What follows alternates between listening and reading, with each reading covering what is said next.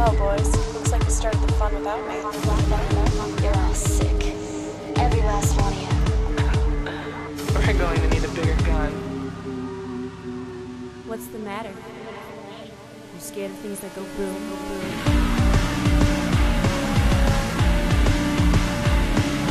Give me one goddamn reason why I shouldn't blow your goddamn brains all over that goddamn wall. My name is Eric, and I'm here for a Killapalooza. With Fish Hunter, Michael Kester. Thank Fish you. Hunter, Michael Yeah, Kester. Do you like that? Yeah, I was a lifeguard.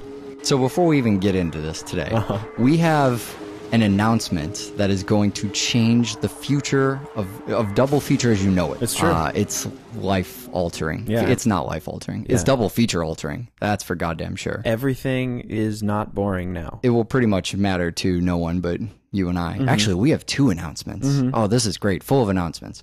Before that, what are we doing on the show? Today we're going to do the Piranha franchise, which a lot of people may not consider a franchise. Oh, it's a franchise. It's There's 5 there's films. more than 3, which But for it's us 5 is... films, which consists of 3 remakes and Sure. 2 sequels. Sure. There's a lot of fucking remakes. It might just consist of 4 remakes. That's true. That's possible. Arguable. So there's Piranha 1 and 2. There's Piranha in 95, which a lot of people just skip over. They go right to 3D, which is Right. the 4th film, I guess, for us. And then 3 Double D, which just came out yesterday. Oh my god. So that's the other thing. Yep. Is this might be the shortest gap from when we watch and record. Yeah. We just stopped watching the movies. And now we're recording and the show goes up in 30 seconds. So there's chapters in the show, and you rather than just skipping the movies we're going to spoil, because we will spoil every single individual one of the Piranha films. Actually, Piranha, the 3rd Piranha film we're going to cover spoils the first one and vice versa. Yeah, we're going to basically spoil all the movies Yeah. In every single chapter. You can't avoid the spoilers unless you use the chapters to skip to the end. I want to tell everybody about these 2 things. Okay. And this might bore some people. I don't know how it could possibly be boring because this is so fucking exciting to me. I think it's better than the rest of our show today. But if I start to bore you, as I tend to, Just chapter right use on over. the chapters, skip, or just skip about, I don't know, 2 minutes. The first thing I want to talk about is, should we talk about the lexicon or the hotel first? Those are the 2 things I want to talk about. I think hotel. Let's talk about the hotel first, because Okay. that's something that the Podmanity isn't actually going to get. Great. You unfortunately missed out on this, but I just had a super executive meeting Yeah. in a boardroom. I was at the end of the table, too. It Wow. felt really boss. It felt super boss. We have been recording this show, so this is the thing that changes the landscape of double feature forever, but no one will care about. We've been recording this show 5 years. Yeah. Which, by the way, sidebar here, I think that we have to be winning some award here. Yeah, I think so too. We have not missed a fucking show, No. unless this one doesn't go up, Right. for 5 goddamn years. It's Who has insane. done that? I No don't know. one's done that. Stupid, crazy people. Yeah. Yeah, right. There's shows that have been on, 7, 8, 25 Sure. years, but they can't have recorded every single week, right? Yeah. I mean, that's nuts. I'm going to just put out there now that we're the longest running consecutive week after week show on the internet until someone challenges me. Yeah, if you have a problem with that, there's an email. We'll get to that. It's at the end of the show. Okay. Don't email yet. Just chapter. All right, so here's the thing. We've been doing this out of Uptown Chicago for a long time. And I had mentioned earlier, California, I think on our year-end episode, that I was debating a move out to Cupertino, California. Right.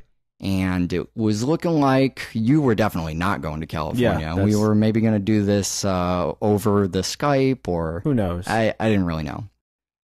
Turns out, fuck that. I'm going to stay in Chicago. But furthermore, we're going to get the hell out of Uptown with this studio. Yeah. We're done with Uptown. That's no longer a thing. Hashtag not a thing. But I found this hotel building, and I think I'm almost 100% positive at this point. I don't know what day we're going to start this, but I think we're going to start recording out of the historic Edgewater Beach Hotel building. Oh, good. Which is kind of like the Hotel and Innkeepers. Right. It's a big kind of creepy haunted hotel looking building. So I've been trying to smooth everything out to get us a spot to record there. We'll see what happens. We're still in shitty Uptown, as you can tell by the traffic sounds outside. But so that'll be huge for me and you, not for the internet. No one will care. But it's going to be creepier and more awesome. Yeah, it'll be way better. Second thing. Okay. The lexicon is going up. We got a plan for the lexicon. All right. dictionary of double feature terminology. The stuff we say that nobody understands. Yeah, right. Hamster style and what have you. And we'll probably Bear, drop a lot no of bear. that. Bear, no bear. So all of these terms, they have a point of origin and they have something we at least think they mean. And we use them a lot, and sometimes we explain them, sometimes we don't. One of our fans has written up a great, just this giant body. He did work we didn't do. And now we're going to exploit his work for money. That's what's going to happen.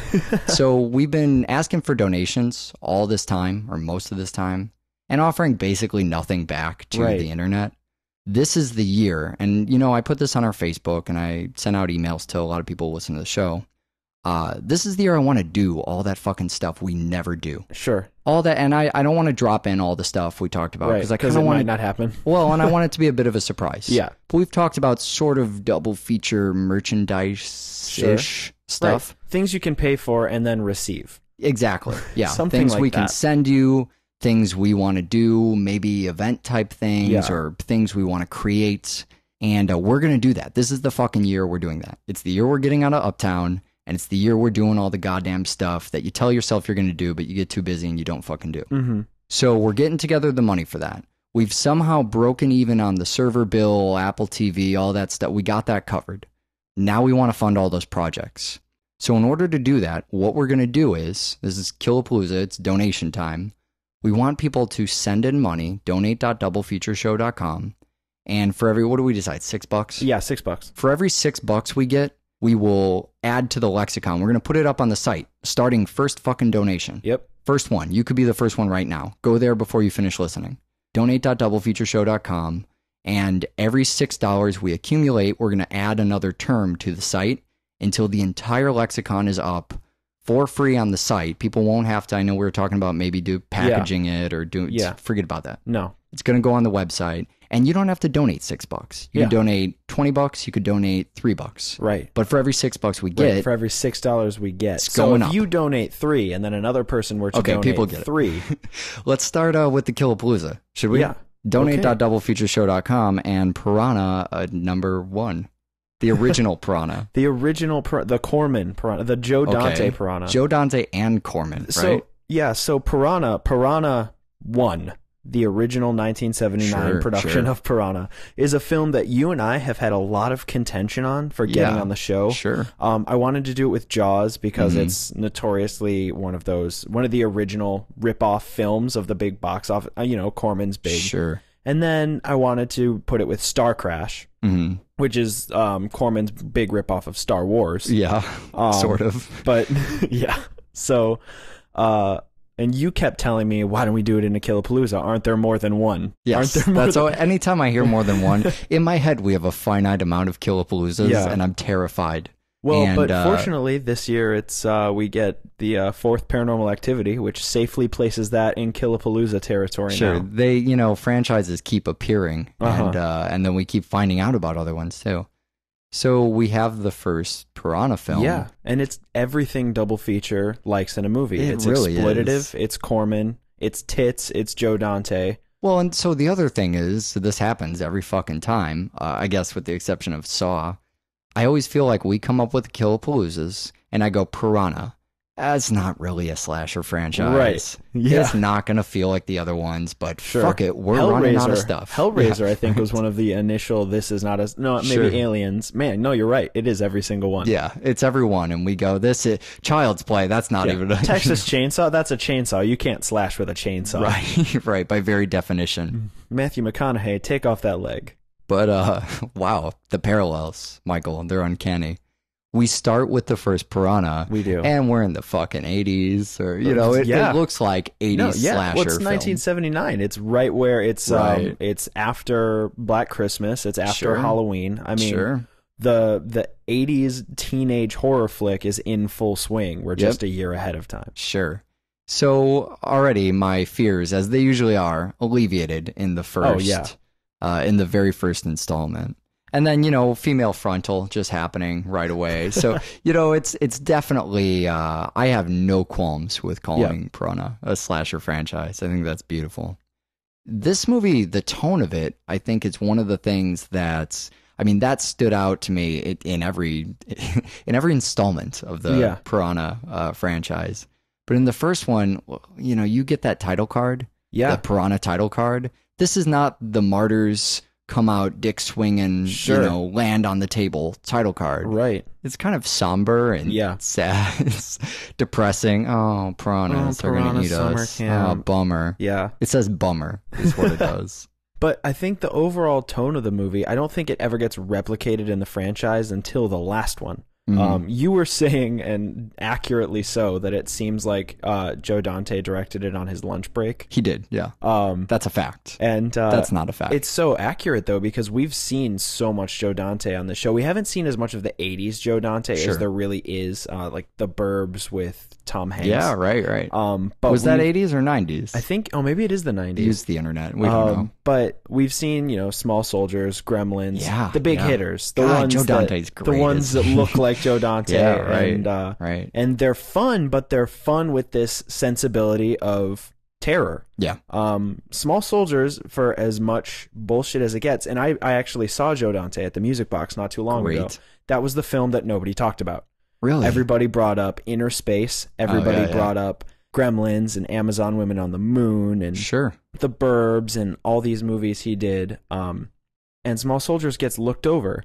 But I feel like Small Soldiers is a perfect example of having fun with a subject, but it remaining dark and scary and maintaining this kind of serious, intense air. Yeah. Piranha doesn't have that. No. Piranha kind of plods along, and you end up on a raft, and that dog is getting eaten, and woohoo, there's Dick Miller. Well, when you say things like dog gets eaten and Dick Miller, it's strange because the movie, it looks like one of those Last House on the Left kind of films. Yeah, sure. But something makes it funny. Yeah. And not in the way that, you turn the sound off. It's sound, I guess. That's the answer. Yeah. You turn the sound off, you don't know you're not watching Last House on the Left. Right. But the score kind of makes it funny. And it's lighthearted, the humor element of it. There's also the inclusion of Paul Bartel, who we may have seen on the show before, or we'll see him eventually, but he directed Death Race 2000. Oh, okay. And this guy is he plays the camp counselor in this. Sure. And he's incapable of a so serious also role. acts or just does cameos? He acts a lot, almost exclusively in Joe Dante's work. Beautiful. He was in Amazon Women on the Moon. Oh, yeah, awesome. I was the sex fiend one at the end. Sure. He was the one that showed her into the dungeon and whatever. Great. He's incapable of a serious role, so to put him in the middle of anything labeled horror immediately turns it into more of a campy, Corman-esque, this will be a fun summer movie. Sure. Well, you want to talk about camp and slasherdom. The Death Curse guy is taken hostage. I mean, that's we have that slasher element. We got a Death Curse guy. He's we're going to hit him over the head and bring him along on our raft, I guess. Right. So he can go on these long rants about how science is the fucking devil. Yeah, and he's a scientist, and there's no violence coming from him. Well, it's all the piranha. This is a weird thing, the efficacy of, weapon science. Sure. It's something that's, given the era we were in, I mean, hippies are blaming science for stuff. It's the late 70s or whatever. We got there was kind of that war of that stuff going on in the 80s between films that were completely anti-science, sci-fi, and then in that same fucking genre, the other side of the cinematic war, the pro-science movies. Sure. And those, I think in the 80s, they tended to be Honey, I Shrunk the Kids. They were really alien-centric, I think. But there was that stuff, too. Yeah, you're right. There was the Back to the Future and Real Genius and My Science Project coming up against stuff like, Reanimator and The Fly we did on the show, right? So there's two movies that are...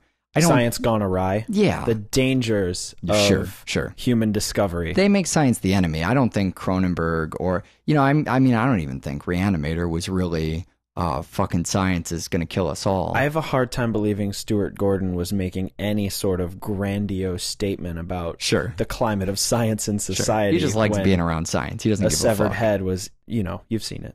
There are far bigger ethical concerns in here than the science. That's not where... I mean, that's the movie uses that as a little bit of a vehicle, and that's made more apparent in the third movie we'll talk about. But, I mean, when you're thinking 80s slasherdom, you're thinking summer camp and all these kids. this movie basically just puts a camera in children's vaginas. Yeah. That's where I want to talk about efficacy. That's the terror. Did we not know yet that we could have consenting adults in a water film? Was that not? I think it's not. It's less of a matter of showing adult vagina. Sure. And more of a matter of raising the stakes. Because in a film where you have, scary man-eating fish are loose in a river. Sure. Okay. You have two options, and that's that there's a group of people in the river and they'll probably die. But if you really want to raise the stakes, put innocent children in the water where kids love to play. And I mean, So you just don't think it's about sex yet? No, I don't. I think I think it's not maximizing its potential, but I guess that's because I'm coming at it from the reverse. Sure. I'm thinking about all the modern stuff and everything we've done. Right. And then I'm going, this is a movie where we're doing the exploitative, camera underwater, the stuff we'll get in 3D and 3 double D. Well, the stuff that we get in Jaws. Yeah, yeah. And then, going back to this, and it's children. So we're just showing all these creepy underwater shots of children. Yeah, no, it's weird and it's off-putting, but Joe Dante tends to do a lot of stuff with children. Sure. Not sexually. Sure. Or intentionally sexually, anyway. Well, actually, not intentionally at all, according to, again, when I saw him speak. Sure. And I won't keep talking about it because he only directed this one. No, that's fine. But I want to know. He was saying that a lot of the things that happen in his films, again, Gremlins, Small Soldiers, the whole is almost a children's movie. Yeah. That he does a lot where he deals with kids. Mm-hmm. Even in his segments in Amazon Women on the Moon, there's a lot of children involved. Sure. He doesn't like kids. He doesn't particularly think they're a good vehicle for anything. How could you, in after films. Making so many films with them, you would hate He did children. Erie, Indiana. He doesn't have he doesn't feel like there's a theme of childhood in his work. Doesn't see that through line in his own stuff. Right. That's funny. It's just a thing that happens. Somebody posed the question to him, and he kind of reflected on it. Oh, wow, said, weird. I've never realized that every single one of my He said, I've never thought of myself as a director of children, although they do. This is the first time Joe Dante ever had someone talk to him about his work, apparently. Well, somebody also asked him what was in his hole. The second film in the franchise is called Piranha 2. The Spawning, I think, is the name of that. Killer flyers flying shrews. So the piranhas have changed. There's some piranhas in the last film, I guess. Evil has evolved. Something has survived. There's a lot of scenes of bubbles and water, and I assume there's piranhas in there somewhere. In the second film, they can fly around. They have little whirly-copters attached to them. Yeah. So the way that the piranhas are kind of portrayed in the first one is, I mean, they're portrayed by bubbles. You see bubbles more than actual fish. But they make that strange high-pitched sound. Hey, the piranhas are coming. Yeah. And you get some stuff that kind of implies point-of-view shots of the piranhas.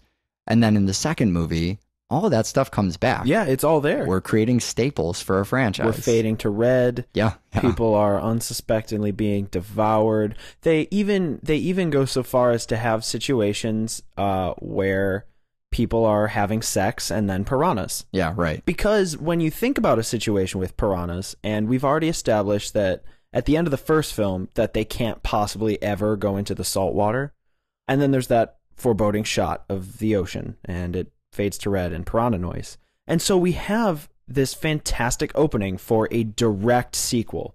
The piranhas are in the ocean. This is where so many people are, and they can get anywhere. This could be a global animal crisis. Sure. The likes of which we've only seen in South Park's Pandemic. Right. And instead, we have this directorial choice to invoke a deeper level of mischief making and man is God in science. Mm-hmm. I mean, it gets so convoluted and strange. Sure. Well, it has to. I think it starts with let's up the ante. Right. And then it becomes convoluted as a result. Yeah. It's, well, how do we make the piranha scarier? Sure. And that's how you have piranhas that start flying around. It's Judgment Day.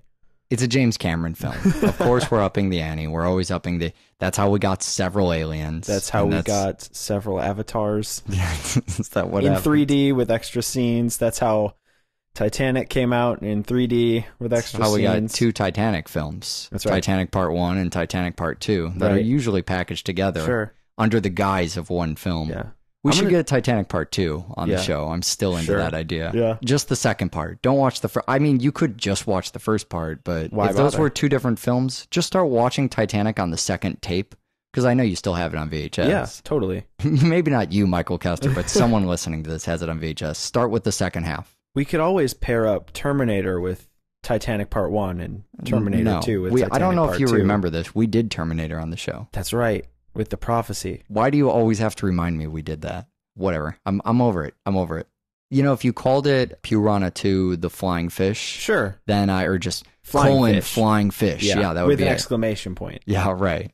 Then I would be okay with it, because flying fish are a real thing. Sure. When you just add wings to fish, spawning. You're forgetting the science behind it. It's not just adding wings. It's an hybrid of the most terrifying animal that the human mind can fathom. It's a combination of the piranha, the flying fish, and the evil grunion. Oh, yeah, the grunion. The grunion has always scared me, because I've known what a grunion is prior to today or right now.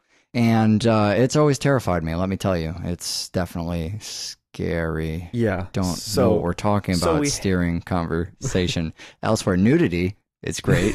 Isn't nudity still in the film? That's great. I believe it is in the film. Big fan of that. So we're talking about gene splicing, right? Yeah, well, we're talking about gene splicing, but the thing that's so funny to me is that in a film that's trying to up the ante, sure, and they're trying to create a super creature, right? They're trying to create a terrible beast. Yeah. So let's mix 3 types of fish together so that they can be on land, air, and sea. Well, and I think the idea was 1 fish is kind of terrifying, but 3 fish is 3 times as terrifying. Sure. Yeah, that worked out. If you can't go in the water, imagine if you can't go in the air or on the land. Or in a spooky outdoors. Sunken ship. Right. That's also in there, too. Yeah. James Cameron's early fascination with the sunken ship. Well, he has a penchant for deep sea diving. He did that, what was the documentary called? Thing, yeah, sure. He did the documentary After the Abyss. Also, the fucking abyss. I mean, 80% of his work is some kind of underwater adventure. I believe Avatar 2 is supposed to be underwater. Oh my god. So we're still spending a lot of time in the water. The whole film works just fine without flying around. Yeah. It's just an added element. Well, it's the thing. I think it's seems like it's going to be set up to have a massive body count. We get introduced to all these weird characters. Yeah, a lot of them. Who don't even the get kid who has a involved strange with each thing other. for his mom. Right. The Isn't old that lady. Weird? What's that about, I don't by know the what way? that's about. He eventually hooks up with that guy's daughter, the pirate's daughter. Yeah, does that make it okay? There's definitely a weird... He means to tease his mom, but he's teasing his mom. It's awkward. Yeah. Super awkward. Well, and then there's the old lady who's hitting on the pool boy. Sure. Yeah. We have Lance Henriksen and his talking helicopter. Oh, God. Yeah, because they can hear each other over the motorboat, screaming back at a helicopter, yelling down. Okay, sure, why not? But what it results in is just the forgettable characters get devoured before they hit the water, then they hit the water, and everybody else has to run around a little bit more because they need to get indoors. Sure. Well, we have what is probably the hokiest scene in the entire franchise, the "We Want Fish" scene. That's what everything has kind of culminated to. Where they're literally asking for it. Right. You have an angry mob demanding that fish fly out. That whole scene would work if they took 3 steps forward. It would work underwater. We just didn't need the fish to fly. It's not necessary. It's just there to up the ante. This is a slasher franchise. Oh, yeah. This is not me complaining. No, this is fantastic. And the thing that's also really interesting about this as a film is, and this is probably a testament to Cameron's work, is that the character depth actually exists. Sure. Whereas the monster and the creatures and the ants from them, you know what I'm talking about? Sure. They're just around sometimes. They're an unfortunate situation in this woman's life where she's trying to balance being a single mother who's still in a small town. This is an early with her version husband. of the Cloverfield thing. Yeah. The 28 weeks later thing we talked about. It's really not dealing with the piranha at a level that we, honestly have yet to see in the franchise. But the piranha is almost an afterthought. It's kind of a motivation. For an unmotivated fish, they're very motivating for mankind. This is also the first time in the franchise it really starts being scary. There are the corner scene. Yeah. Which is, and this is so unique. Can something be so unique? I guess that's redundant. You know what I mean? We know that the fish is just in the water We get in the coroner's office. We're terrified, but it's as if you were afraid of Freddy, but knew you weren't in a dream. Right. And you could never know you're not in a dream in that franchise, so that never happens. Sure. But we go, well, we're not underwater. Why is is this going to be a zombie? And sure enough, it fucking delivers. The fish pops out. Oh, God damn it. Stupid fucking flying fish. Attack some of our characters. Some of them make it out alive in this movie. Some don't, but we surely get a countdown at the end. Yeah, so... Cannot end the film without a countdown. Why are the Piranha films... So we've seen a lot... We can't fade to red if we don't count down. It's just, that's elementary, Michael. We've seen a lot of horror franchises, and some of them do a very good job of bringing it back around. Again, I have to champion Saw for this, but it's easy because Saw came out so close within itself. Sure. Every Saw movie ends with this fantastic moment where all the pieces come together and that music plays and you know that it's coming down and that it's still not solved. Yeah. That's how all the Saw movies end. Yep. And Piranha's fantastic idea for ending each film in the franchise is count slowly to whatever number. I can only hold my breath for this amount of time. Yep. Then go on the boat. I'll grab on this rope and you'll pull me out of this horrible situation before something blows up and inevitably kills every piranha because they're all right there. The end. Well, the third Piranha film can't escape that either because it's a fucking remake of the first one. Yeah. So it has to follow the same. Yeah. I mean, it doesn't have to, but well, it does. no, it does. When Roger Corman is producing that film as well, it has to follow. All right. I mean, I used the word remake, Yeah. but okay, Roger Corman produced. Sure. We've This done is more than a remake. We've done remakes Yeah. on Double Feature. We did Rob Zombie's Halloween. Yeah. We did... Usually you can differentiate these as a remake and a reboot. Sure. Maybe that's or an a arbitrary... reimagining. That was a thing that recently arbitrary came distinction. It depends how far away from remake Sure. you get. This is the other direction. This is something I've honestly never seen in my life. Mm-hmm. And what is that thing? They took the script and shot the movie again. They just shot it again. And then like they found the script and didn't realize and that then they already spliced made one. in the special effects from the first film. Sure, They just spliced them in. Yeah. They changed the sound, though. They did change the sound. We got rid of the staple sound, so that lasted a long time. We have basically the same screenplay. Yeah. There was a screenplay. It credits the original screenplay, Sure. and then says that it was adapted. Yeah. But it's, I mean... It was adapted to include that scene with the director and the topless camp counselor. And it changes some of the genders of a couple of the roles. Yeah, but I mean, we just named everything that was fucking different in the film.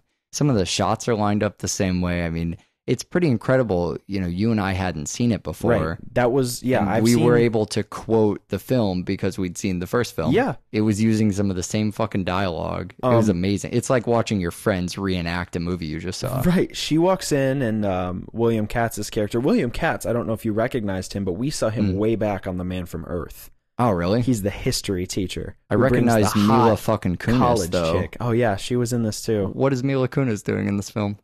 Being Weird. 12? She was in Black Swan. She's in Robot Chicken. We talk about that all the time. She was the one. So when we did American Psycho, and I think we mentioned there's a thing called American Psycho 2. Right. And it's this, everybody considers it a bastardization or whatever. She is the killer, and she's the psycho. the lead in American Psycho 2, which also has William Shatner in it. Anything with William Shatner's fine by me. Mila fucking Kunis. Sorry, I didn't mean to derail you. No, there. it's fine. I wanted to mention the scene where she walks in, the fixer, the finder, whatever. Yeah. And he's frying up that fish. Yeah. Cooking the cartoonishly whole fish. Right. Like you drew it in the fucking pan. Right. And then he sits down at the table and she says she's looking for this guy and she's looking for these, whatever. And I say, jokingly, did my wife send you? Yeah. Because that's what the character in the first film says. Sure. And he says, did my wife send you? Yeah. And awesome. It hit us so hard at that moment that we had seen this. This is a fun game we can now play. Right. Highly quotable. I mean, I cannot explain how quotable this becomes. I wanted to mention the director as being notable for being the least notable in the franchise. Sure. We have all these heavy hitters yeah, and we people do. will talk about. That's true. I didn't even consider that. Yeah, it's a lot of big names, but it's Scott P. Levy who did the third one, who isn't really well known. Right. I mean, he did Men in White, which was the most notable among his other stuff. That's the one with the poster? Not because anybody knows what Men in White is, but because people know what Men in Black is. Right. And that's the only reason. Sure. He directed probably about 10 things in a 5-year span and then disappeared into obscurity. Well, and the other thing that's really notable about this film is that we're in the middle of our palooza here. Sure. And we're already on made for TV. Yeah. We've hit Showtime. Yeah. I don't mean Showtime in the grandiose "we finally made it" kid sense. You mean Showtime in pre-bullshit days of Showtime. Pre-bullshit, pre-Dexter. Yeah. Pre-weeds. Yeah. Pre-people watch Showtime. Yeah, exactly. Pre-people were making adaptations of the film fucking Piranha. Right. For Showtime. To precede or proceed, depending on the time of night, Dark Night of the Scarecrow. Yeah, that's basically what this is.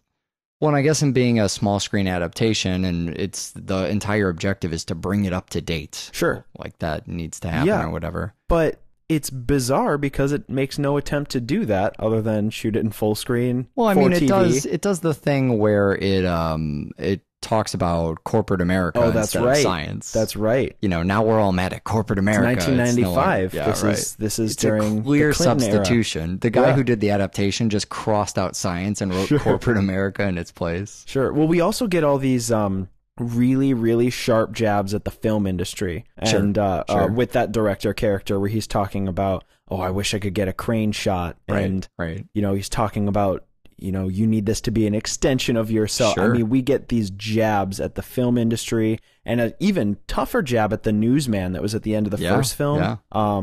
It's odd being the smallest name director, the one that speaks out against Hollywood, or maybe it's not odd. Yeah, maybe it's easier for him because he's hey, fuck you guys with your big movies. Right. He's making films. He's not James Cameron. He's not Joe Dante. Nope. He's Scott P. Levy, the Showtime creator of that film Roger Corman commissioned. Sure, right. I mean, Roger Corman decided, it was his decision, hey, let's just reuse the special effects, and I use that term loosely. Sure. To eventually, the climax of the film where he is going to the smelting factory. Right. They don't even hesitate to just throw in the smelting factory from the first film. Sure. And then stick William Katz getting attacked by hand puppets. Yeah, right.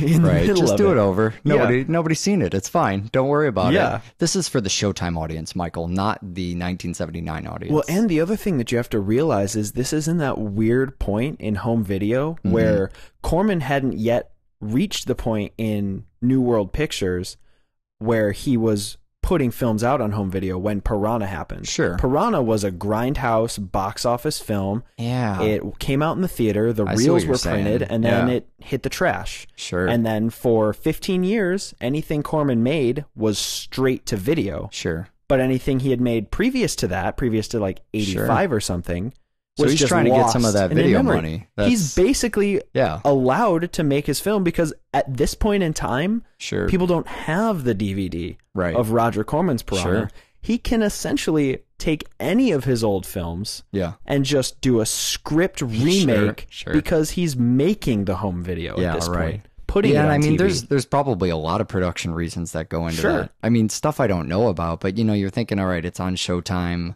They're probably gonna fucking play the thing day and night forever. They have I assume the rights to it or whatever. And you modernize it, and maybe there's a couple other, you know, backdoor dealing kind of reasons why that had to be remade. And that became Corman's thing now. That's why he's on Sci-Fi. I mean, there's money in doing made-for-TV movies. Sure, right. And there's longevity in the films. And if you do it well enough, which honestly, I don't understand why this film isn't a bigger cult hit. The third one? Yeah. Yeah. Because as much as it's just a complete ripoff of the original. Well, and also tries to make the second one obsolete, too. Don't forget that. Yeah, that's Throw in true. the father-son. It's saying, hey, that second one, too, you know what? Don't watch the first two Piranha films. We'll just kind of combine all that stuff. It'll be in this one. And it's fine. I mean, it is equally it's great, as enjoyable. Yeah, sure, absolutely. It doesn't lack in any way. Sure. Yeah, you notice the humor kind of changes. Yeah. It's still funny, but it's a sharper. It's unfair to just say 90s humor as if it's a TV humor, right? Okay, you have a wider audience. That's specific enough. I'll accept that. Yeah, TV humor. The only other thing, and I have no awkward segue into this, I wanted to specify that a dead cat in a bag is not the same as bag cats. Okay. We haven't really set up rules for bag cat. I can accept variations to it. I think it has to be other fast food bags. Okay. Or maybe a Taco Bell box, but that gets way too close to the Taco Bell Chihuahua. That's true. So send us a picture of a cat in a Taco Bell box. Doublefeatureshow@gmail.com. Send us a picture of your cat in a bag, and we will tell you whether or not it is bag cat. All right, that's enough of that. You know, if we don't open tomorrow, I'll lose everything. It's that simple. So we should... I love that too. As if there's no reason to challenge it because it's that simple. Yeah. That's just no one this is the first time this has ever been brought up anywhere, ever. No one's ever gone, well, hold on a second. Why would you lose everything if you don't open... Oh, it's a business. Well, I don't understand. You've never run a business. You wouldn't understand stocks and such. What the fuck? Piranha is the remake of Piranha. It's actually, I think it's called Piranha 3D. It's called Piranha 3D, which is part of the misleading. Do we count the whatever Showtime thing? Exactly. You and I didn't even know if we were going to include that, but you have to. I'm glad we did. I think once we set the bar at sleepaway camp film that doesn't actually exist, true, then that was pretty much it. That really ruined us for the rest of Double Feature, didn't it? Did. We had those hand puppets going on in the last movie. We were seeing the Piranha a little bit more, but the 3D has the three-dimensional popping out at you. It's got the CGI Piranha. It's got the close-ups. I feel like it's the first one that really stars the Piranha. Oh yeah. It's the first one where they're prominently featured and you see them all the fucking time. Right. And the film just goes, these look goofy, fuck you. They're Piranha, deal with it. We're going to look at them every 5 minutes. Right. And it's also the first film, despite the original film in the franchise, to call out the Jaws thing. What do you mean? At the beginning of the film where Richard Dreyfuss is fishing in the hat and he's singing the song. Oh, That's a Jaws reference. You have to... So, I've seen Jaws once. Yeah, I've only seen Jaws a couple times. And I'm going to name drop a little bit here. Okay. I was, Mindless Self-Indulgence? Yes. They toured with the Birthday Massacre, and we're hanging out on their tour bus. And it was the only time I've ever been on a tour bus, so no big deal. It's not, whatever. No big deal. But it is kind of awesome. But I saw Jaws with them on the bus, and they're a band, and it was after a show, and it was funny. And so I was kind of absorbed in the moment. I count Jaws as a film I've seen, and I try and talk to people about it, but I don't remember one fucking thing that happened in Jaws. That was my Jaws experience. Yeah, well, basically, the captain, from what I remember, and I could be wrong too, I don't want to be taken Both of us talking about Jaws don't know what happened in Jaws. But there's a character, there's a captain character, and he's, the hardened... He's basically Captain Ahab. Oh. Right? I thought you were going total bro with this. No. Okay. He's not a total bro. No, not yet. Those didn't exist. The film goes 0 to bro in probably as much time as it takes for that intro song to turn into tits. Sure. We're talking about Piranha again, not Jaws. And Richard Dreyfuss's character in the beginning, when he unleashes the earthquake that bereads the Piranha. So we're once again going, hey, Jaws. Remember Jaws? Yeah. Remember we were ripping off Jaws? Sure. Now we're doing a remake sort of thing, continuation of the film that's not actually the third installment of the franchise that ripped off Jaws. And the other thing that this film goes back to is fun teenage fucking movie. Sure. Only this film takes it so far beyond where anybody would have expected it to go. Yeah. I mean, this film is tits. One of the main characters is a porn director. Yeah, right. We've seen this in Hatchet, and that was nothing compared to Jerry O'Connell's character. A lot of nudity in this movie. A lot of well, and so the weird thing is, I don't think about this one having the most nudity because it's not the most fun nudity. No. Well, and this might be a weird hang up I have. Most people, maybe they watch this and they don't notice. Sure. Right? I don't know. But this is... There are bros. Oh, yeah. Bro city. Oh, Even Eli Roth is a fucking bro in this movie. He's perfect because he becomes the caricature. Yeah, right. He's you and I doing our impression of when we accidentally end up at this party. Sure. Yeah. We come back and we tell the other one about what it was like. Yeah, whoops. And we say, oh, yeah, weapons of masturbation. Oh, yeah, Willy Wonka and the Chocolate Factory, ladies. Oh, God. And the other one is sitting there horrified with a furrowed brow, cocking our head like Brandy the dog. A little bit confused. Well, and there's that thing about satire, right? Yeah. That in order for it to be effective, it has to at least be distinguishable from the thing it is satirizing. And this film walks that level, but it does it during the portions of nudity. Sure. So in being satirical of this stuff, and it's Alex Aja and we talked about High Tension. Yeah. And we covered him extensively on that show, but I love him. One of my favorite Splat Pack guys, if not my favorite, depending on who you include in that. Right. Adam Green's great, and we talk about all these guys. I love Neil all Marshall, of them. Really Eli do. Roth. They're all my favorite Splat Pack character. Eli Roth is fucking incredible too. But I mean, of the lesser known, of the people we kind of discovered as we were doing this show, Alexander Aja is awesome. Yeah. So I can speak no ill of him.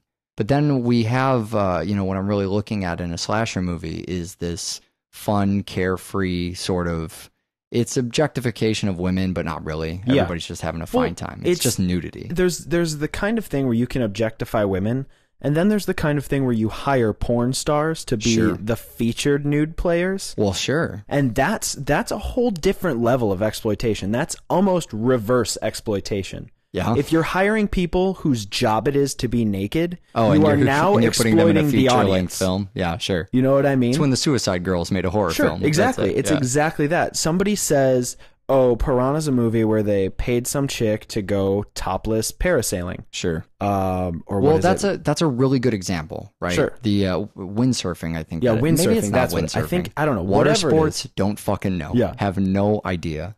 But in a movie where all the women are sexual objects and all the men are fucking gross. Yeah. And there's Kelly might be the only real person. Yeah. I don't know, at least among the younger kids.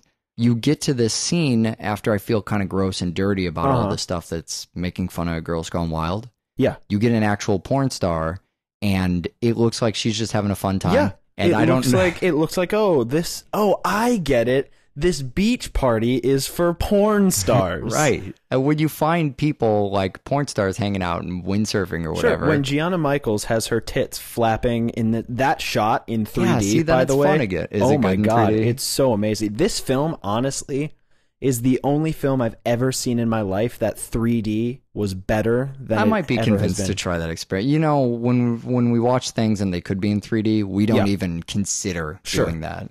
Because I'd have a fucking hernia. My brain would just explode. But I might be able to be talked into watching Piranha in 3D. But you get back to those characters. There's, what's the opera piece called? The Flower Duet? Is that it? Yeah. Yeah, it's it's supposed to look really classy by comparison, and that's the joke. But then you come back to the director, and it's like fish with boobies. If fish looked like this, I'd fuck fish. I just can't be around that fucking guy.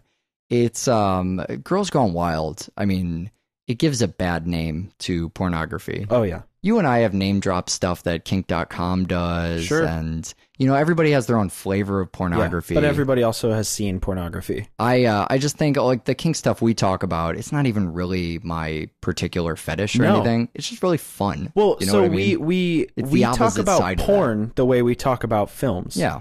I tend to find myself engaged in conversations about films that aren't my favorite, but are certainly doing more interesting things than my favorite films. I started buying a lot of films I don't even really like because they do interesting stuff. So, I mean, it's no secret Devil's Rejects is one of my favorite movies. Sure. And I could talk about that at length for hours. But the films that people end up wanting to talk about with me are films like Martyrs, films like Irreversible, films that do things that movies just don't do. Pontypool is another example. Yeah. These are movies that people are engaged in because they're interesting, and that's why we talk about the porn we talk about, because when we're out and we're being social, we're talking about what's interesting. When we're home and our cock is in our hand, we're just watching what we like. Yeah, sure. So the reason I mention any of this is because, to get back in the world of cinema, Derek, in mocking that kind of Girls Gone Wild entrepreneurial thing. Wet t-shirt type guy. Yeah, he's one of the most reviled characters in any of these. You get the character you're supposed to hate, a character we've long discussed, an archetype we've long discussed in horror films. And come to know and love, really, a lot of the time. And this is one that I can't even get behind identifying with the fact I'm supposed to be rooting for this guy to die. He's the worst. Oh, God, I fucking hate him. Yeah. I hate his stupid, smug little face. Every time I see it, I fucking hate him. They took my penis. Yeah, even when that happens, it's not fun. I'm just, get away from me. I fucking hate you. Go away. I think one of the funniest parts in the Piranha franchise, at least to this point, because you and I both know what happens in the following film, but by Piranha 3D, I think the funniest moment for me is when he comes back from the brink of death. Sure. To say wet t-shirt and spit blood. Yeah, disgusting. And then dies. Yeah, it is really funny. I think part of what makes that death, I don't want to say unsatisfactory, because the whole thing is it's pulled off in the perfect way. Mm-hmm. It's doing that archetype. I mean, total by the book way. Yeah. But just showing, that's Aha's thing in this, is just going, I'm going to do one of those classic slasher movie, make you hate this guy and then execute him. Yeah. But man, it is, he gets to me. That's the thing. It's showing that pulling off the toenail scene. Mm-hmm. It's that cringeworthy thing. And it totally, I mean, Aha's doing by the book as good as it could possibly be done. Yeah. He creates the worst character in the fucking world. And then he kills them in a way, when I see it, it's not even so much the cock shot at the end. I mean, that's over the top and great. Yeah. You know, the burp thing and all that. But just looking at the bloody, jittery stump legs. Yeah. That's about as gross as I think this franchise ever gets from me. Sure. It just, man, I see that and I can't even revel in his death. Yeah. Well, and then the film takes it to that level that makes it notable for me, which is the massacre on the beach. Sure. Yeah. The pool party. I don't know. We could come up with 100 different names that sound like slasher films. Yeah. But basically, the 26,000 gallons of blood. Sure. Everybody dies a horrible death. Let's use a bunch of amputees to make it work thing. Yeah. This scene. So that was a scene with amputees. Oh yeah. The scene.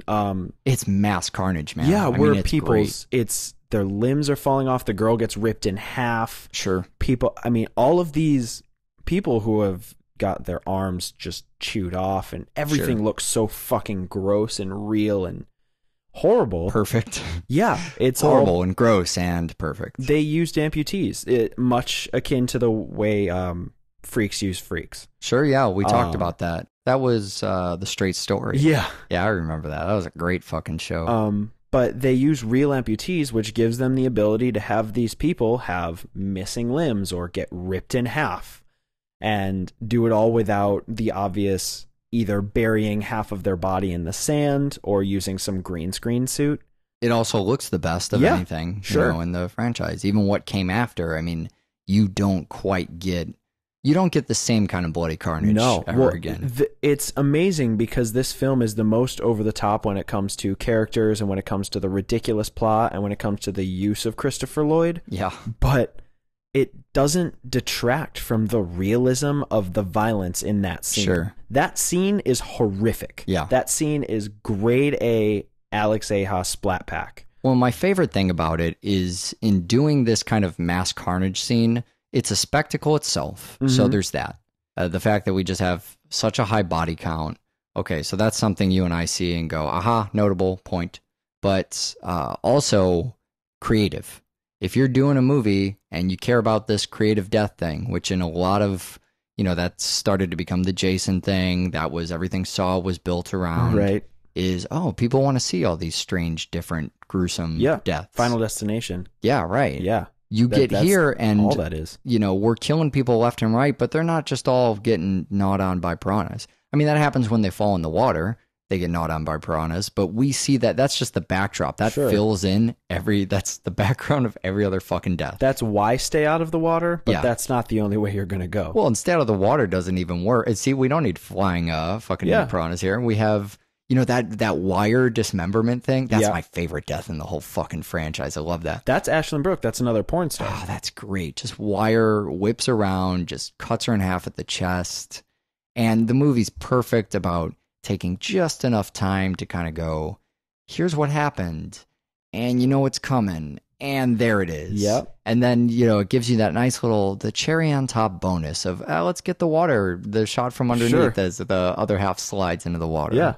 It's the perfect amount of time to consider each of those. Yeah, I think my favorite death, again, to go back to Eli Roth, is when he just gets his fucking head smashed by that boat. Sure, that's a good one, too. Because for me, that scene is about panic and terror. Mm-hmm. And like you said, the piranhas are just reaping the rewards of these terrified kids. They're all falling into the water, but they would be okay if they would just remain not freaking out. Right. Instead, they're killing each other and ripping each other's faces off. Sure. And the result... Well, the immediacy of that is, I think, what makes it.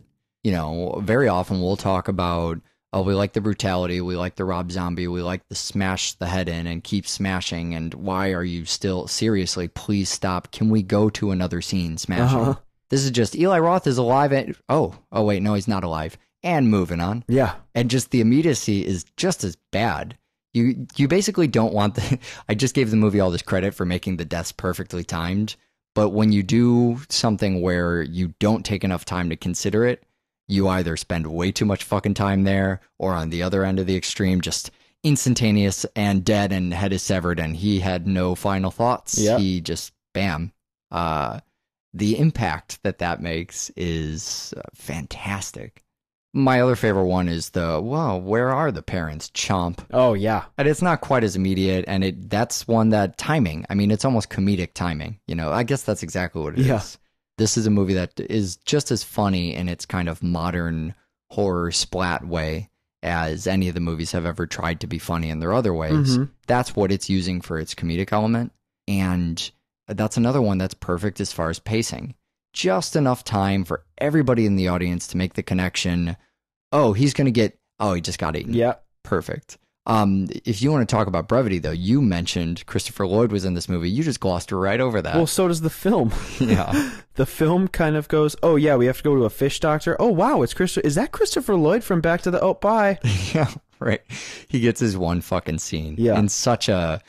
we had enough money to pay Christopher Lloyd for one scene, and now he's gone. We'll see you in a couple years when John Gulager comes out with the 5th and final installment of at least this Killapalooza. Yeah. Grunion 3DD. 3DD once again throwing off the fucking naming scheme. Yeah. The 5th movie. You got it. That's what I'm going to latch on to. Easily one of the funniest plays on 3D I've ever thought about. 3DD? That so did it for perfect. you, huh? Yeah. Well, you get these, what is it, Halloween. The thing that pisses me off is when it's the third film and it's Halloween 3D. Yeah, right. Spy Kids 3D. Too obvious for you. I don't like it. I like 3DD a lot. And I also, in saying that, this is easily my favorite one in this franchise. I think so too. Nails I think it. so too. They all have different spots in my heart, but this one has spots in other places in my body. Well, no, I mean, so this is what I'm talking about with the nudity thing, right? Whereas Girls Gone Wild itself is cynical, and so a satirization of it that is too close to the original also seems cynical and just ruins my fun day at the beach. Yeah. This movie, total opposite direction, just fucking perfect. The idea of water-certified strippers, way hip. Oh, Such a good... Someone tells me that idea, and I know the movie. I know what it's doing here. It's going, oh, we took this good, clean, wholesome, fun water park, and we're turning it into dirty. Dirty, dirty, dirty. Just terrible, sinful, dirty. I like terrible, sinful, dirty. I like this guy. I mean, he's kind of like gross, but you know what I mean? He's a gross guy, and he might be kind of cynical. But he is the character that Derek wasn't. He is the one that you love to hate because he's always going to make the wrong decision. But it's, I mean, and not to get to the end too quickly, but the pinnacle moment for this guy is when he throws the money at the little girl crying over her dead mother and says, it's not my fault. Sure. Then backs over her with a golf cart. Yeah, I know. It's so perfect. Just the sounds and the whoops. Yeah. And he's going to make the wrong decisions at every turn, but you're so excited for him to do it. Well, and I love that the fucking lead comes in, and she obviously doesn't agree with his choices at this water park. Sure. And he basically goes, listen, I know you're upset. You come in here, you see these strippers where we used to have, good quality lifeguards, and I've taken a very extreme direction, and I'm showing all this nudity here, and I know you think this is a dubious idea. Let me just show you the fun room over here, the adult pool. Yeah. Just this fucking worst idea ever. What the fuck are you doing? Somebody just caught you making what they consider a reprehensible moral choice. And you go, wait. You haven't even seen the adult pool yet. Well, it's the Marilyn Manson method. Yeah. It's, you think this is bad. You ain't seen nothing yet. Sure. And then in retrospect, when you walk back out of the adult pool and you're back to Eat Me, Drink Me, you say, oh, this isn't so bad. Yeah, right. I don't know if you're describing the shock rock element of Marilyn Manson or the how bad Marilyn Manson's albums element of Marilyn Manson have gotten. Pretty clear. It's the latter. So yeah, he's still a slime ball, but something about the movie, just the cynicism doesn't appear there at all. I think because it's not as much profiteering. Yeah. Nobody really seems like they're being used or taken advantage of. These are people who, they're strippers and they're water certified. And so they found themselves a place in the world. They found a unique niche. It's not to say it wasn't consensual before, because it is. But there's this thing in Arrested Development made the same commentary about Girls Gone Wild. Girls with Low Self-Esteem was their take on that. These girls who are young and they don't know what they're doing and they're drunk and they're on vacation and they want a free t-shirt. Or, they're mad at their fathers or whatever reason. Sure. So there's that way to look at it that goes, well, you're kind of taking advantage of someone in a place where maybe they're not able to make the right choices or whatever. You're taking advantage of someone, basically. Strippers who are lifeguards, no taking advantage of there. It's just everybody is having a fucking great time. Camera in a pool that we label as adult pool and people know what they're getting into and it just shows vaginas as you're walking upstairs. Brilliant idea. You pitched this idea to me and I suddenly want to be a part of every single aspect of it. It seems like something that could actually be a viable business idea. Unlike this film, which was just hated. Not a viable business idea? No. I love that this just came out the other night. Oh, yeah. I think that's great. It's so perfect. And we never get to do this. I think that we have a responsibility on Double Feature here, Eric, to champion John Gulager as a director. Because nobody seems to get him, and that seems to translate through media as him being bad. Okay. Now, we've done I'm going to let you Feast. do the hard work on this. Sure. Oh, Feast. Okay, so he did the hard work. Yeah. He made Feast. Feast is awesome. Yeah. And then we didn't cover them on the show, but Feast 2 and Feast 3, we've seen, I love, you enjoy very much. Sure. They do these ambitious things that are akin to the kind of movies that people hate. Something like Scary Movie. Sure. Something like, I don't know, what, Meet the Spartans? I don't know. I haven't seen it, but they have this sense of humor that is so outrageous and over the top that a lot of times I think it gets written off as a cheap joke. Sure. We saw a lot of it in Chillerama. Okay, yeah. Where they're doing something, but because it's a giant sperm, right? You know what I mean? It comes off as, oh, this is a little bit, tasteless. Yeah, tasteless. That's the word. But I think that the motions that John Gulager makes with the Feast movies, and especially with Piranha 3 Double D, sure, is less about being tasteless and more about taking a film who is precedented on being a film about tits and partying. Sure.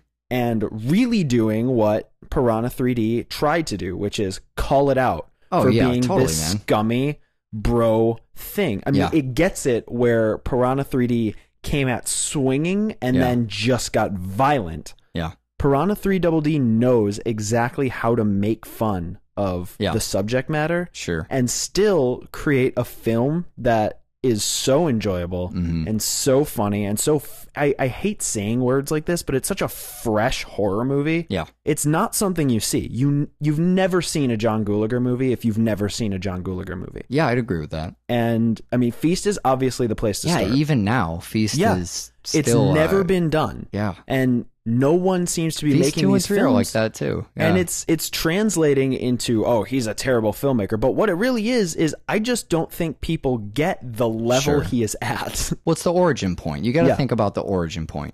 Now, if you and I were here and if we just made a film like that, people might go, it's tasteless. Sure. But if we come on the show right now and everyone hears us have a conversation about tasteless films. Hey, name some tasteless films? And we talk about it a John while. Waters. And yeah, right. Well, that's really highbrow stuff for tasteless. Yeah. But, we could just start talking about what is tasteless and then kind of making fun of it.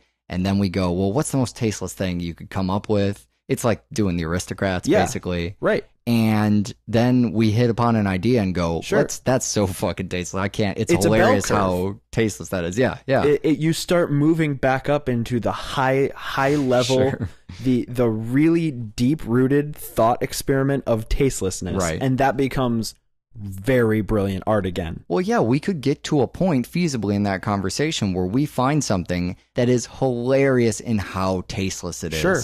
and then we make it into a movie. And then you put David Hasselhoff in it. I think that's where this film resides. Sure. I think he knows what tasteless is. I think Piranha's done the work for him over the various films in terms of levels of tasteless. He's certainly making a Piranha film. That's what's going on here. This is a Piranha movie. But I just feel like his work is aware of other horror movies and isn't just making a commentary on it, but it's going, okay, it's the same fucking Chillerama thing. It's, that Sperm movie was looking back at, okay, these giant monster movies and then the tastelessness in horror films. Right. It was doing more of a commentary, but it was basically saying, how tasteless could we go? What's the most tasteless thing? Sure. I mean, World War II Frankenstein, this conversation you have beforehand that people don't see, I think it really sets the context. And that could just be you and I reading into it, but I really get the feeling that he's operating on that higher level.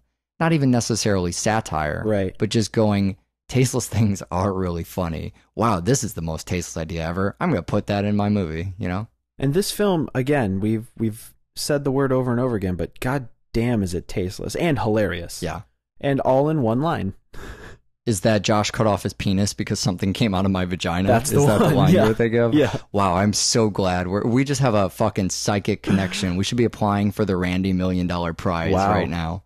But we won't because we don't actually have a psychic connection. If you have a psychic connection, jref.org. I think I told you. I went to the amazing meeting. Yeah, you told me that you were going, and then I never heard anything else. This is way old news. We never got to talk about that, and this is probably not the right place. No.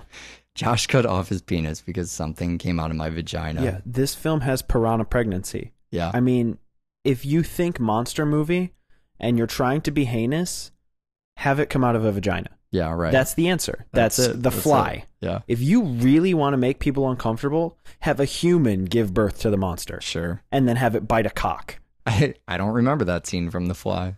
It's the poetry of the flesh.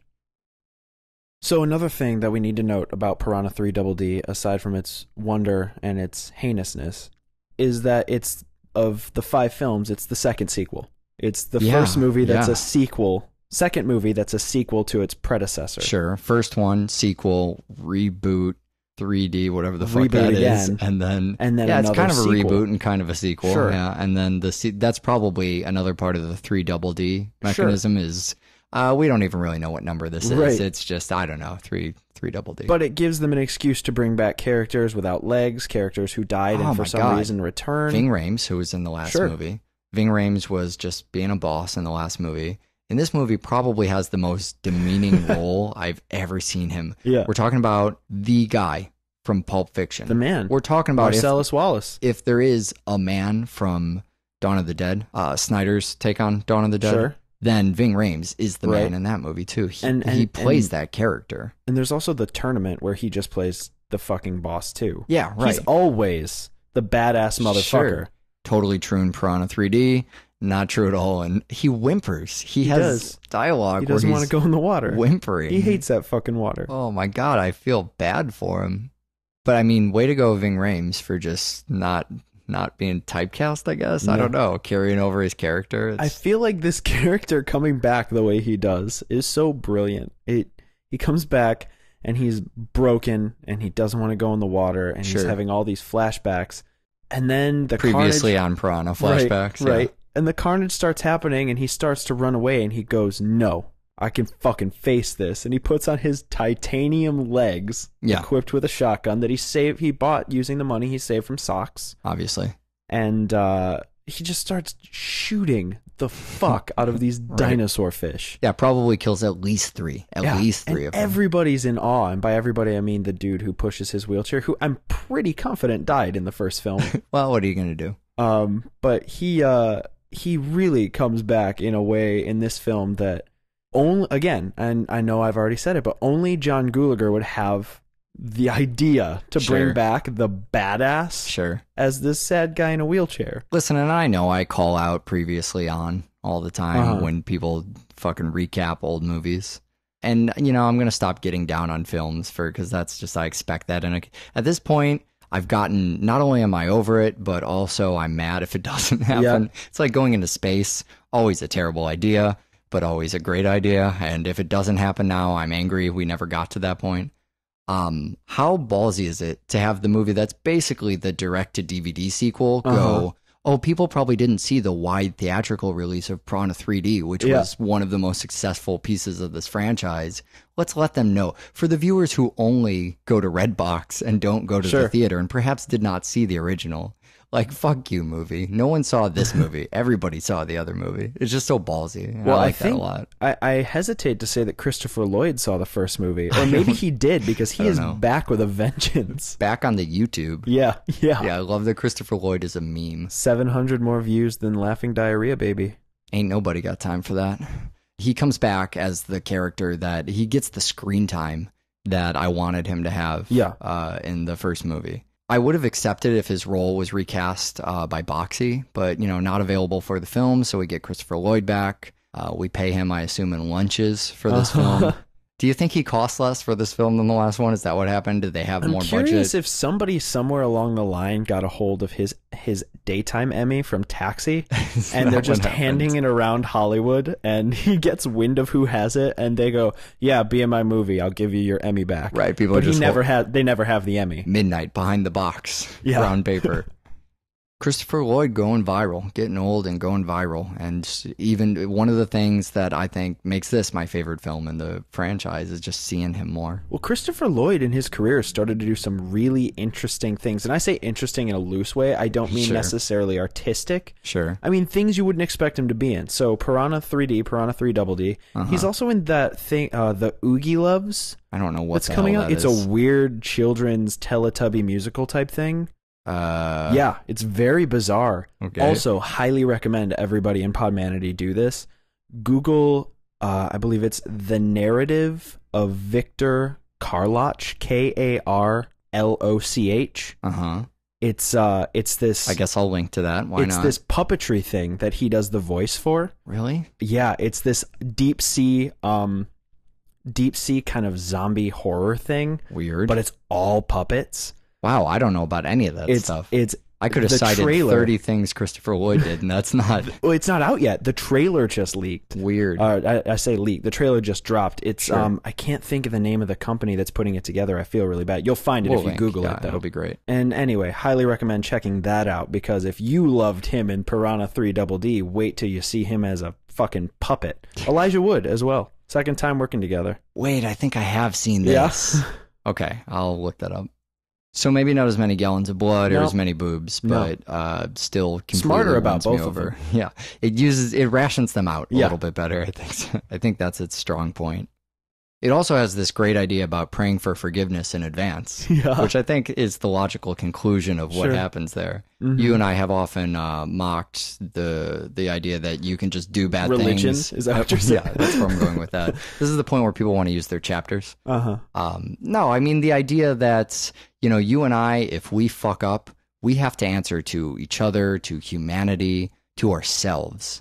If religious people fuck up very often, I mean, that's what their goddamn book says, they can just pray for forgiveness and then it's fine. Sure. And there's really nothing you can do except deny the Lord that he will not forgive you for, again, according to the Bible itself. Right. So you just, rape, pillage, murder, steal, do anything you want and ask for forgiveness. Sure. In Piranha, we preemptively go, oh yeah, we're definitely going to fuck. Also an impulsive thing, which is weird. So this is very premeditated sinning that's going on here. We're going to fuck here. We're going to do it very sinfully in this incredibly tacky shag rug van. Fucking shag rugs, man. I just wanted to phone in first, God, and just let you know about it. I'm sure you'll be fine with it, but, this is just a little preemptive in case I don't get to praying later. I'm going to be home a little bit late tonight, God. Yeah, right. Or in case I die in the van. I guess it's a good thing they did that. It doesn't matter because there's no God, even in the Piranha universe. It certainly didn't save their ass. So there you have it. In fact, the only thing that saves your ass in the Piranha universe is David Hasselhoff 1 out of 1,000 times. Yeah, that worked pretty well, didn't it? He saved one kid, and that kid ended up getting himself killed. Sure. I don't always go for the cheeky cameo. Look who we've got. Yeah. But man, Hasselhoff, awesome. Nails it in this movie. This is every second he's on the screen is awesome. I really am a little bit ashamed of how much I love David Hasselhoff. I'm ashamed for you. I think it goes along with the same reason I love William Shatner. Mm-hmm. I love these relics of bad television. Sure. Who come back and in their old age when they just don't look. Because especially Shatner and Hasselhoff are great examples because they were particularly popular for being gorgeous men. Yeah. That's especially hard to believe with Shatner. Sure. I have trouble. I just can't. They both come back and they're kind of parodies of themselves already. Sure. But you could try to come back and reinvent yourself as a new face with the same old talent. Say, I don't know, Leonard Nimoy. Yeah. Or you can go their route and go, yeah, we blew it. We are total messes. We will take anything we can get. I just want a hamburger. Right. So perfect in this. Post credits, so perfect. I want that TV show. I do. So do I. And that ends our adventure through the Piranha films. So we have a website, doublefeatureshow.com. The only website you need this time is donate.doublefeatureshow.com. For those who chaptered, we'll see if I can get through this in 2 sentences or less. You ready? The idea is we got a huge lexicon of terminology we use for double feature that we know and love and want to share with people. Tom. You know, you've heard us say it. You hate it. We want to put it on the website permanently for everyone to see, and we've decided to give that as an incentive for the people who donate as a thank you to the whole community. Small segment of the community does awesome things. Entire community benefits. And by entire, I mean 7 people who listen and Rob Zombie. Rob Zombie, by the way, has never donated a red fucking cent to this show. You believe that? That motherfucker. See, this is why we have to do this. If Rob Zombie would donate once, then we'd be fine. Mm-hmm. But I want all you guys to know, Busy Making Lords of Salem or whatever, doesn't donate already a fucking... moving on to a next movie before donating. Not a penny to this show. God. As much as we talk him up, too. We're not actually we're not in the pocket of Big Zombie. How much have we donated to Rob Zombie at this point? Anyways, before Rob Zombie gets mad and unsubscribes, donate.doublefeatureshow.com. We count on the normal people like us. Only by comparison to Rob Zombie are we the normal people to fund the show and to fund these fucking awesome... I'm so excited to start talking about the things. Oh, yeah. By next Killapalooza, I hope we have the whole lexicon up and we can start diving into... I want to make an announcement about the first fucking thing we're going to do. It's going to be awesome. Donate.doublefeatureshow.com, and thank you in advance. The movies we're going to do on the show next time are also pretty awesome. Yeah, next time we're going to do a weird dad thing. We're going to do Real Steel and World's Greatest Dad. Oh, and doublefeatureshow@gmail.com for all the things that we said to do something. Watch more fucking film. Bye.